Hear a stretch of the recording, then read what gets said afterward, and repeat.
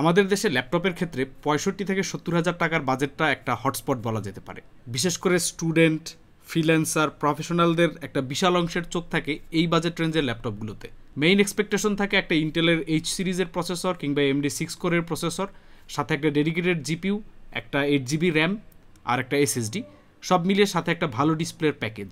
অনেকেই দেখা যায় ইনিশিয়াল ৪৫ থেকে ৫৫,০০০ টাকার বাজেট একটু বাড়িয়ে i3 কিংবা ওল্ড জেনারেশনের i5 ল্যাপটপগুলোকে ইগনোর করে এই বাড়তি সুবিধাগুলো পাওয়ার জন্য এই রেঞ্জে চলে আসেন। এমনিতে আমাদের দেশে এই বাজেটে অপশনের কোনো অভাব নেই। ইন্টেল এবং AMD দুই ধরনের প্রসেসর দিয়েই বড় বড় ব্র্যান্ডের অসংখ্য ল্যাপটপ রয়েছে। আজকে আমাদের স্টুডিওতে রিভিউ করার জন্য রয়েছে এই মুহূর্তে ওয়ার্ল্ডের সবচেয়ে জনপ্রিয় ল্যাপটপ ব্র্যান্ড লেনোভোর তৈরি Lenovo Slim 3i। একে নিয়ে আজকে বেশ নাড়াচাড়া হবে। যাদের হার্ট দুর্বল তারা ভিডিওটা চাইলে ইগনোর করতে পারেন। আপনাদের সাথে আছি আমি অনন্যজামান, ফিরছি ইন্ট্রোর পরে।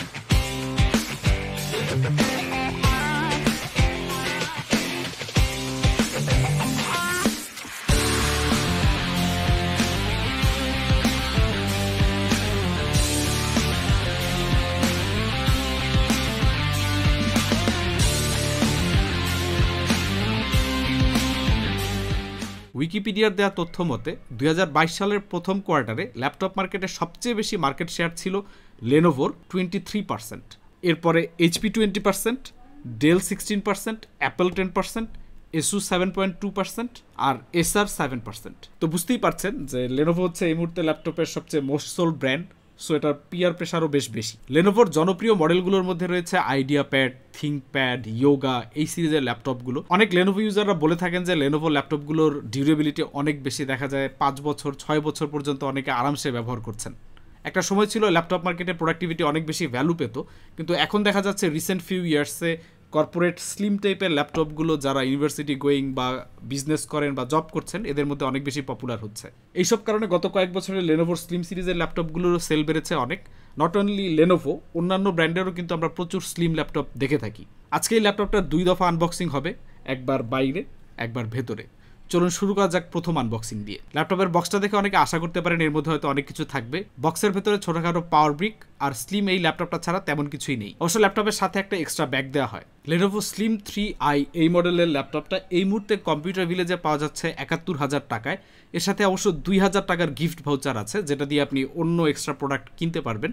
আর সাথে পিসিবিডির কুপন কোড ব্যবহার করলে পরে পাবেন আরও ১,০০০ টাকার ডিসকাউন্ট। আজকের ভিডিওতে আমরা দেখব যে Lenovo Slim 3i 68,000 টাকায় কাদের জন্য আপিলিং আর কারা অ্যাভয়েড করবেন। প্রথম দফা আনবক্সিংয়ের পরে আমরা দ্বিতীয় দফা আনবক্সিংয়ে যাব, যেখানে বেসিক্যালি আমরা আমাদের অন্যান্য ল্যাপটপ রিভিউর মতোই ল্যাপটপের পশ্চাৎ দেশ ব্যাকপ্লেটটা খুলে ফেলি এবং ভেতরে কি অবস্থা সে বিষয়ে ইন্সপেকশন চালাই। Lenovo Slim 3i খুলে ফেলার পরে যেটা দেখা যায় প্রথমেই সেটা হচ্ছে একটা NVMe M.2 স্লট, একটা হিটসিঙ্ক টাইপের কভারের নিচে একটা র্যামের স্লট, একটা সিঙ্গেল হিট পাইপ, একটা সিঙ্গেল কুলিং ফ্যান আর এর নিচে অবশ্যই ব্যাটারি। এই ল্যাপটপটিতে প্রসেসর হিসেবে ব্যবহার করা হয়েছে ইন্টেল 11 Gen i5 1135G7। এটা একটা 4 কোর 8 থ্রেডের প্রসেসর, যার বেস ক্লক 2.40 GHz থেকে বুস্ট ক্লক 4.2 GHz। সিপিইউটি 12 ওয়াট থেকে সর্বোচ্চ 28 ওয়াট পর্যন্ত পাওয়ার কনজিউম করে থাকে, যা ভাবছিলেন বাস্তবতা বড়ই নিষ্ঠুর। এই ল্যাপটপ দিয়ে আপনার কন্টেন্ট ওয়াচিং, ইউটিউব, নেটফ্লিক্স, তারপরে টুকটাক ফটো এডিটিং, অফিস ওয়ার্ক এগুলো আরামসেই করতে পারবেন, কিন্তু হেভি ওয়ার্কলোড দুঃখিত, বেচারাকে এতটা চাপ দেওয়া মনে হয় ঠিক হবে না। ৬০ থেকে ৭০,০০০ টাকার ল্যাপটপ মার্কেটে আমরা বেশ কয়েকটা সিপিইউর ভ্যারিয়েন্ট দেখতে পাই। ইন্টেলের 1035G7, 1135G7, 1155G7, এমডিতে রয়েছে Ryzen 5 4500U, 5500U, আবার Ryzen 7 এর 4700U। এখানে একটা কথা বলতেই হচ্ছে, আমরা যদি আলট্রা থিন ল্যাপটপগুলোর সিপিইউর ইতিহাস একটু ঘেটে দেখি, দেখা যাবে ইন্টেল সেই 6 জেনারেশন থেকে 4 কোরের সিপিইউ দিয়েই ব্যবসা করে আসছে। প্রতি বছর প্রতি জেনারেশনে এই সিপিইউগুলোর ক্যাশ, নোড, ক্লক স্পিড একটু বাড়িয়ে কমিয়ে কনজিউমারদেরকে এই 4 কোরের সিপিইউগুলোই গেলানো হচ্ছে। আর আইজিপির কথা তো বাদই দিলাম, কারণ শুধু ডিসপ্লে আউটপুট দেয়া বাদে এই আইজিপি এর আর তেমন কোনো কাজ নেই বললেই চলে। সেদিক থেকে চিন্তা করলে গত কয়েক বছরে এমডির মোবাইল সিপিইউগুলো অনেক বেশি পপুলার হয়েছে, কারণ একই প্রাইস রেঞ্জে ইন্টেলের কাউন্টারপার্টগুলোর তুলনায় এমডির যে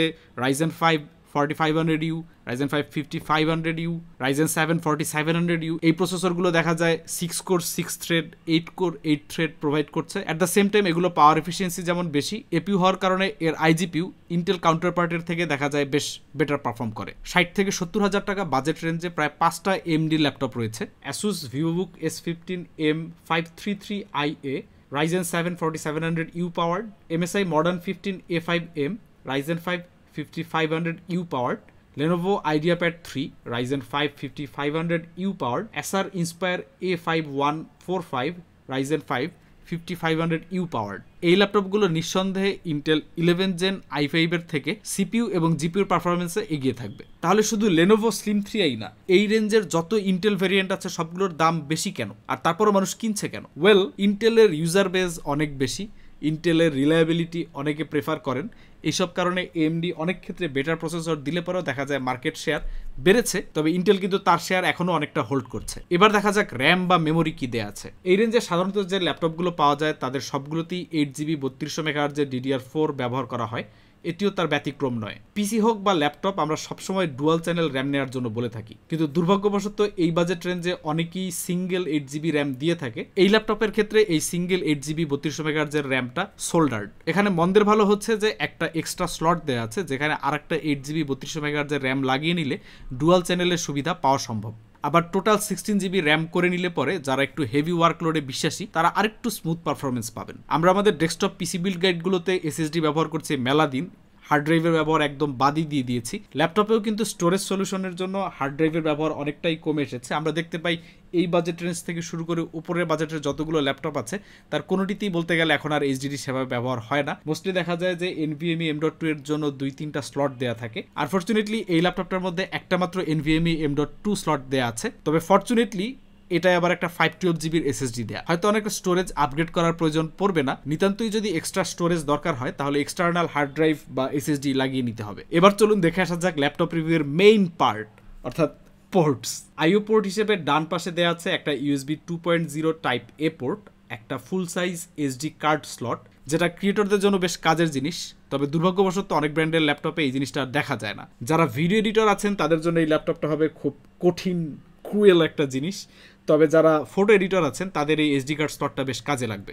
লেফট সাইডে চার্জিংয়ের জন্য ডিসি পোর্ট, একটা USB 3.1 টাইপ এ পোর্ট, HDMI 1.4, একটা USB 3.1 টাইপ সি পোর্ট এবং সবশেষে একটা 3.5mm এর অডিও জ্যাক। পোর্ট হিসেবে যা আছে একটা স্লিম ল্যাপটপে হয়তো অনেকের জন্য যথেষ্ট, আবার এগুলোর সাথে আরেকটা এক্সট্রা USB টাইপ এ বা টাইপ সি পোর্ট হলে কার কি ক্ষতি হতো আমার জানা নেই। 60 থেকে 70,000 টাকা বাজেটে ল্যাপটপ যারা কেনেন তাদের মধ্যে একটা বড় অংশ হচ্ছে শিক্ষার্থী এবং প্রফেশনালস। এদের কাছে ডিসপ্লে একটা ফ্যাক্ট। এর আগের অনেকগুলো ভিডিওতে আমি বলেছি যে ল্যাপটপের ডিসপ্লে একটু বেটার করতে কার কি সমস্যা। এই বাজেটের আশেপাশে যে ল্যাপটপগুলো রয়েছে তার অধিকাংশের ডিসপ্লের অবস্থা আসলে খুবই হতাশাজনক, যেটা এইসব ল্যাপটপের টার্গেট কনজিউমারদের মধ্যে একটা বড় অংশের এন্টারটেইনমেন্ট কন্টেন্ট কনজাম্পশনের জন্য একটা বড় বাধা। কিছু কিছু ব্র্যান্ড অবশ্য ওলেড ডিসপ্লে ল্যাপটপ বাজারে এনেছে, কিন্তু সেগুলোর দাম আবার অনেক বেশি। আবার ওলেড ডিসপ্লে হলেও সেগুলো প্রপারলি ক্যালিব্রেটেডও নয়। নর্মালি যেসব ব্র্যান্ড বাজারে ল্যাপটপ বাজারজাত করে দেখা যায় তারা নিজেরা কেউই ডিসপ্লে তৈরি করে না। ডিসপ্লের জন্য তারা LG, ফিলিপস, শার্প এইসব ব্র্যান্ডের দ্বারস্থ হয়। এই কারণে দেখা যায় যে সিমিলার বাজেট রেঞ্জের সব ব্র্যান্ডের ল্যাপটপগুলোর মধ্যে ডিসপ্লেতেও দারুণ সিমিলারিটি থাকে, অর্থাৎ এরা কেউ একা কাদায় নামে না, যখন নামে তখন সবাই মিলেই নামে। কাজেই আপনাকে যদি নিতেই হয় তবে এই কাদা মেখেই নিতে হবে। কেন যে ল্যাপটপ ব্র্যান্ডগুলো কস্ট কাটিং এর জায়গা হিসেবে এই ডিসপ্লে ছাড়া আর কিছু পায় না আমার বুঝে আসে না। লেনোভোর এই ল্যাপটপটা 15 ইঞ্চ ফর্ম ফ্যাক্টরের, এটা ডিসপ্লে হচ্ছে 15.6 IPS ডিসপ্লে। কাগজে কলমে যদিও এটা IPS, চলুন আমাদের রেগুলার স্পাইডার 5 টেস্টে দেখা যাক অ্যাকচুয়ালি এই IPS ডিসপ্লের কালার অ্যাকুরেসি কত। আমাদের স্পাইডার 5 কালার ক্যালিব্রেটর টুল টেস্টে ল্যাপটপটির ডিসপ্লের sRGB colour coverage 65%, NTSC 46%, Adobe RGB 48% আর DCI P3 46%। ল্যাপটপটা ডিসপ্লের কালার রিপ্রোডাকশন খুব খারাপ যেমন বলা যাচ্ছে না, অ্যাট দ্য সেম টাইম ভালোও বলা যাচ্ছে না। ইউজারদের এক্সপিরিয়েন্স বেটার করার জন্য এই রেঞ্জের যে স্লিম ল্যাপটপগুলো কর্পোরেট যে ল্যাপটপগুলো অ্যাটলিস্ট রয়েছে সেগুলোর ডিসপ্লে বেটার করা উচিত। যেমন এই রেঞ্জের ল্যাপটপগুলোতে ব্রাইটনেস দেওয়া থাকে ম্যাক্সিমাম 200 নিটস, অর্থাৎ আপনি দিনের আলোতে সূর্যের অ্যাগেনস্টে বা রুমে যদি অনেক হাই পাওয়ারের কোনো লাইট থাকে তাহলে এই ল্যাপটপের ডিসপ্লে দেখা বেশ কষ্টকর হয়ে দাঁড়ায়। ডিসপ্লে যদি পর্যাপ্ত ব্রাইট না হয় এবং আপনার দেখতে অসুবিধা হয় তাহলে দেখা যাবে লং টাইম ব্যবহারের পর চোখের ডাক্তারের কাছে দৌড়াতে হচ্ছে। যাই হোক, ল্যাপটপের রিভিউ করতে গিয়ে ল্যাপটপের ডিসপ্লে নিয়ে বরাবরই বিচিং করে থাকি। ল্যাপটপটি স্লিম প্রোফাইল হওয়ার কারণে কিবোর্ডটাও বেশ লো প্রোফাইলের চিকলিট কিবোর্ড ব্যবহার করা হয়েছে। কিগুলো বেশ স্মুথ, যার ফলে টাইপিং এর সময় তেমন ক্লিকি ফিডব্যাক পাওয়া যায় না, যেটা অনেকের কাছে ভালো নাও লাগতে পারে। অবশ্য এই টাইপের স্লিম ল্যাপটপে এ ধরনের কিবোর্ডই ব্যবহার করা হয়ে থাকে, কাজেই ল্যাপটপ ভেদে যে খুব ডিফারেন্ট কিছু পাবেন এমন নয়। কি ট্রাভেল ডিস্টেন্স অ্যাভারেজ বলা যায়, তেমন মিসটাইপিং এর সম্মুখীন হতে হবে না। টাচপ্যাডটা আউট অফ দি বক্স বেশ ফাস্ট এবং স্মুথ। যারা আরও ফাস্ট টাচপ্যাড ব্যবহার করতে পছন্দ করেন তারা টাচপ্যাড সেটিংস থেকে সেন্সিটিভিটি বাড়িয়ে নিতে পারেন। ল্যাপটপটিতে 45 ওয়াট আওয়ারের 3 সেল ব্যাটারি ব্যবহার করা হয়েছে, তবে 70,000 টাকার রেঞ্জের ল্যাপটপ হিসেবে আরও বড় ব্যাটারি এক্সপেক্ট করেছিলাম, অ্যাটলিস্ট 52 ওয়াট আওয়ার হতে পারত। পাওয়ার সেভিং মোড ওপেন করে রেগুলার অফলাইন ওয়ার্কে 5 আওয়ারের মতো ব্যাকআপ পাবেন। আবার আপনি যদি online work plus media consuming এর পাশাপাশি অ্যাডোবি সফটওয়্যারগুলোতে কাজ করেন সেক্ষেত্রে 3-3.5 ঘন্টার মতো ব্যাটারি ব্যাকআপ পাওয়া যাবে। ওয়েবক্যাম এবং সাউন্ড, অন্যান্য ল্যাপটপগুলোর মতো এতেও 720p এর ওয়েবক্যাম ব্যবহার করা হয়েছে। পিকচার কোয়ালিটি কাজ চালিয়ে নেওয়ার মতো। এই ল্যাপটপটির ওয়েবক্যামে একটি ম্যানুয়াল সিকিউরিটি ডোর লক দেওয়া আছে, যেটা বেশ কাজের। সাউন্ড কোয়ালিটির কথা বলতে গেলে একটা স্পিকার তেমন লাউড না, তবে কাজ চালিয়ে যাওয়ার মতো। যারা বেটার অডিও কোয়ালিটি চান তাদের জন্য হেডফোন ইয়ারবাডস ব্যবহারের পরামর্শ থাকবে। এনিওয়ে, এবার চলুন শুরু করা যাক ল্যাপটপটির পারফরমেন্স টেস্ট। ল্যাপটপের পারফরমেন্স টেস্ট আসলে কোনো রহস্যময় গল্পের থেকে কম নয়, কারণ ল্যাপটপ সিপিইউ এর পারফরমেন্স কাগজে কলমে যাই হোক না কেন, বাস্তবে সেটা নির্ভর করে পুরোটাই এর টিডিপি লিমিট আর থার্মাল লিমিটের উপরে। আপনি চাইলেও একটা ল্যাপটপ সিপিইউ এর কাগজে কলমে যে পারফরমেন্সের আশ্বাস দেয়া থাকে তা বের করতে পারবেন না। একটা নির্দিষ্ট তাপমাত্রায় পৌঁছানোর পরই ল্যাপটপটি তার সিপিইউকে অটোমেটিক আন্ডারভোল্ট করে দিয়ে পারফরমেন্স কমিয়ে দেবে। এই ক্যারেক্টারিস্টিকটা স্লিম ল্যাপটপগুলোর ভিতরে যে সিপিইউ ব্যবহার করা হয় সেগুলোতে খুব হেভিলি অ্যাপ্লাইড থাকে। শুরু করা যাক সিনেবেঞ্চ R23 দিয়ে। মাল্টি করে সিপিইউ টেস্ট চলাকালীন লক্ষ্য করলাম যে 1135 G7 সিপিইউটি প্রায় 44 ওয়াটের মতো পাওয়ার কনজিউম করছে। অ্যাভারেজ সিপিইউ ক্লক স্পিড ছিল 2.63 GHz এর আশেপাশে। ম্যাক্সিমাম সিপিইউ টেম্পারেচার ছিল 94 ডিগ্রি সেলসিয়াস। অ্যাভারেজ টেম্পারেচার ছিল 70 ডিগ্রি এই 1 মিনিটের টেস্টে। এই 1 মিনিটের টেস্টে সিপিইউটি থার্মাল থ্রটলিং এর শিকার হয়। যা বলছিলাম, স্লিম ল্যাপটপ আর থার্মাল থ্রটলিং যেন টাইটানিকের রোজ আর জ্যাকের জুটি, পটল তোলা ছাড়া যাদের বিচ্ছেদ হয় না। যাই হোক, হাকডাক করে এই ব্র্যান্ডগুলোকে দোষারোপ করে লাভ নাই। এই সব প্রসেসর আসে ইন্টেল AMD থেকে, এগুলো তাদের ব্যাপার।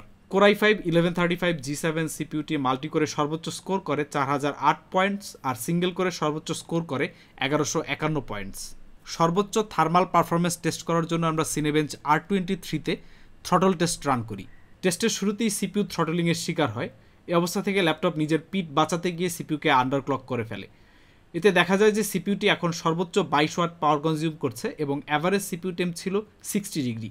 হাতে গোনা কয়েকটা ফ্ল্যাগশিপ ল্যাপটপ ছাড়া ম্যাক্সিমাম ল্যাপটপ এই থার্মাল এবং টিডিপি লিমিটের সম্মুখীন হয়। অবশ্য টার্গেট কনজিউমার বেজ অনুযায়ী সিপিইউ নির্মাতা কোম্পানিগুলো এই স্টাইলটাকে একটা রেভলিউশনের সাথে তুলনা করে। তাদের ভাষ্যমতে ল্যাপটপ স্লিম করতে গিয়ে, টেম্পারেচার কন্ট্রোল করতে গিয়ে, শুধুমাত্র অফিস ওয়ার্ক, কন্টেন্ট কনজাম্পশন এগুলোর জন্য যে সিপিইউ ব্যবহার হবে তাতে এর থেকে বেশি পাওয়ার নাকি দরকার নেই। আমি বলবো এটা ডিসাইড করবে কনজিউমাররা। আপনারা যদি হেভি ওয়ার্কলোডের দিকে যান তাহলে এইসব প্রসেসরের ল্যাপটপ নো। আর যদি আপনার ইউজ কেস হয় খুবই ক্যাজুয়াল আর দরকার লম্বা ব্যাটারি ব্যাকআপ, তাহলে হয়তো আপনার জন্য ঠিকই আছে। সেই হিসেবে অ্যাভারেজ টেম্পারেচার 70 ডিগ্রি, মানে থার্মাল পারফরমেন্স ভালোই বলতে হবে। এবার দেখা যাক প্রোডাক্টিভিটি সফটওয়্যারগুলোতে ল্যাপটপটি কেমন পারফর্ম করে। অ্যাডোবি ফটোশপ দিয়ে টুকটাক পোস্টার, ব্যানার, ফ্লায়ার ডিজাইনের কাজ ভালোভাবেই করতে পারবেন। তবে যারা প্রো ডিজাইনার আছেন, অনেক লেয়ার নিয়ে কাজ করেন, তাদেরকে আমার রিকোয়েস্ট থাকবে যে সাথে একটা এক্সট্রা 8GB র্যাম লাগিয়ে নেবেন, তাহলে হয়তো আপনার পেইন কিছুটা স্মুথ হবে। অ্যাডোবি প্রিমিয়ার প্রোতে আমাদের 4K 60 FPS 150 Mbps এর ফুটেজ এটা প্লে করতে গিয়ে বেশ নাকানি চুবানি খায়। বেচারাকে রেহাই দিতে আমরা 1080p 30 FPS এর ফুটেজ রান করি। 1080p ফুটেজ মোটামুটি ঠেলে ঠুলে এডিট করা পসিবল, তবে যারা সিরিয়াস এডিটর তাদের জন্য এই ল্যাপটপটা একটা নো গো। পারফরমেন্স টেস্ট মোটামুটি শেষ। এখন যদি আমরা এই ল্যাপটপটাকে এই একই বাজেট রেঞ্জে অন্যান্য যে ল্যাপটপগুলো রয়েছে সেগুলো স্পেসিফিকেশনের সাথে একটা কুইক কম্প্যারিজন করি, তাহলে 68,000 টাকা প্রাইস ট্যাগ নিয়ে এই ল্যাপটপটা আসলে কোথায় অবস্থান করছে তার সম্বন্ধে একটা পরিষ্কার আইডিয়া আপনারা পেতে পারেন। 74,000-এ রয়েছে HP 15S EQ2335AU, যেটি 8 কোরের Ryzen 7 5700U প্রসেসর ফিচার করছে।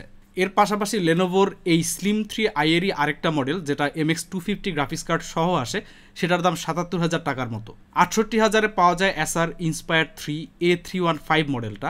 অ্যাসুস ভিভোবুক S15 M513UA যেটিতে Ryzen 5 5500U প্রসেসর রয়েছে। এই ল্যাপটপটার সেলিং পয়েন্ট মূলত তিনটা। প্রথমত যারা Lenovo ফ্যান রয়েছেন তাদের জন্য একটা অবভিয়াস চয়েস, যারা ইন্টেল সিপিইউ এর ল্যাপটপ প্রেফার করেন তাদের জন্য এটা একটা ওকে চয়েস। আর একটা ফ্যাক্ট রয়েছে যেটা লাস্ট পয়েন্ট, সেটা হচ্ছে এই বাজেটে ল্যাপটপের উপরে 15% এক্সট্রা ভ্যাট বসছে। কম্পিউটার ভিলেজের এই মডেলের ল্যাপটপের শিপমেন্টটা বাজেটের আগের, অর্থাৎ এখন পর্যন্ত এই ল্যাপটপগুলো আপনি 68,000ই কিনতে পারবেন। কিন্তু আমার সংখ্যা হচ্ছে যে এই রেঞ্জের আশেপাশে যত ল্যাপটপই দেখতে পাচ্ছেন সেগুলোর অনেকগুলোর দামই এই বাজেটের কারণে হয়তো আগামী মাস থেকেই বেড়ে যাবে। সো টুকটাক কন্টেন্ট ওয়াচিং, হালকা পাতলা প্রোডাক্টিভ ওয়ার্ক, অফিস ওয়ার্ক এসবের জন্য যারা স্লিম, হালকা, একটু বাড়তি ব্যাটারি ব্যাকআপ এরকম ল্যাপটপ খুঁজছেন তাদের জন্য এই ল্যাপটপটা হতে পারে একটা চয়েস, স্পেশালি যতদিন এটা 68,000-এ পাওয়া যায়। এর সাথে যে 2000 টাকার ভাউচারটি পাওয়া যাবে সেটি দিয়ে আমি অবশ্যই এক্সপেক্ট করবো আপনারা একটা 8GB এক্সট্রা র্যাম লাগিয়ে নেবেন। টোটাল 16GB হলে পরে এটার পারফরমেন্সটা আরও অনেকটা স্মুথ হয়ে আসবে। এবং অবশ্যই আরও 1000 টাকা ডিসকাউন্টের জন্য পিসিবিডি কুপনটা ব্যবহার করতে ভুলবেন না। আজকের মতো এখানেই বিদায় নিচ্ছি, দেখা হবে পরে কোনো ভিডিওতে। আল্লাহ হাফেজ।